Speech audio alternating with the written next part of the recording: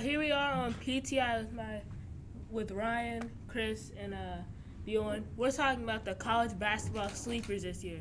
First, we're going to start with Ryan. Who do you think is going to be the sleeper this year? I'm going with a lot of teams people expect to be good, but they didn't make March Madness last year, and that's the Rutgers Scarlet Knights. They brought in the top two and three of the ESPN top 100 high school rankings, and Dylan Harper and Ace Bailey, and they have the returner of Jeremiah Williams, who I think is going to help them a lot, and I think they're going to be a scary team heading into March Madness. Those are some very valid points from Ryan. I'd like to hear what Chris has to say. My pick to be a sleeper this year is going to be the Syracuse Orange. They did lose one of their best players in Malik Brown to Duke, but they brought in a 5-star Donnie Freeman from IMG and a couple of key transfers that are going to make them have a huge run in March Madness this year.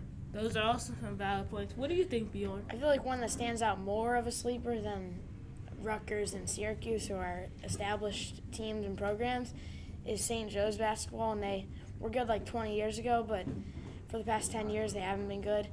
They lost two of their players that didn't really help them this year, but played a lot, which in part of because of the coach who wasn't the greatest.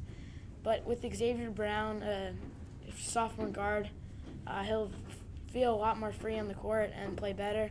Also bringing in some 6'11", 6'7" recruits and a few transfer guards, which will really help them get their play style to what they want it to be, and it'll excel them. That's some good points, Bjorn. What do you think about?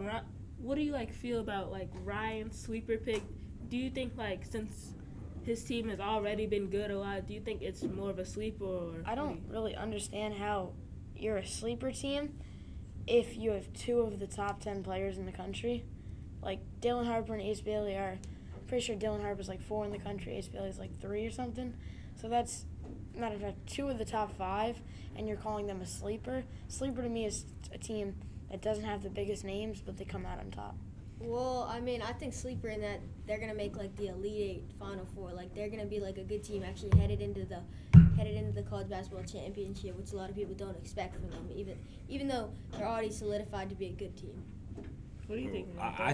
I don't agree with that at all. I don't think that Rutgers has what it takes. 2 5-star recruits that are going to be freshmen. If one of them doesn't show out, there's just no way that it can happen. And I just don't think that they have the roster to go to the Elite 8.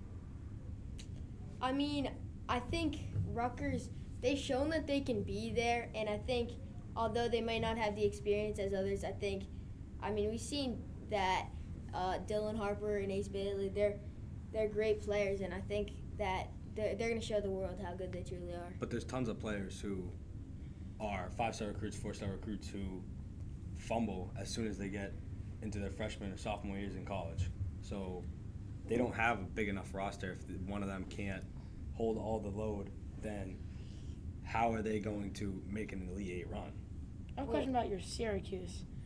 Do you really think consistently Syracuse can have good productivity throughout the year? I feel like every year they end up falling throughout the year and just get worse and worse. In the last couple of years, yeah, they have had some struggles after first 10, 15 games when they get to ACC play, but this year they have a deeper roster. They brought in 5 big recruits. Now they lost Malik Brown, which was their biggest loss to Duke, and having a 5-star come in is they have a big enough and strong enough roster to absolutely even win a national championship if they can make a huge run. What do you think about the coaching at Syracuse?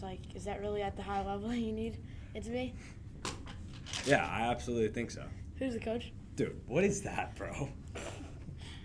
Okay, so I feel like St. Joe's, they're just very good, and they got off to a rough start last year, which was difficult for them, but they bounced back, won some close games, lost some close games, and ended up not being able to win the A-10. But as long as they win the A-10 as a high seed, that'll be good. I have a question, Chris. Why are you avoiding the coaching question? Bro. Are you not satisfied with the coaching? Yo, can we ask Bjorn a question? Yeah, ask me a question. Do you really think your team will be able to make a big run during March Madness? I do. I feel like the chemistry is there as they bonded over the past couple of years, and just sticking together as a team with Eric Reynolds, also a high NBA prospect. I think he averaged 22 points a game last year. And head coach Billy Lang.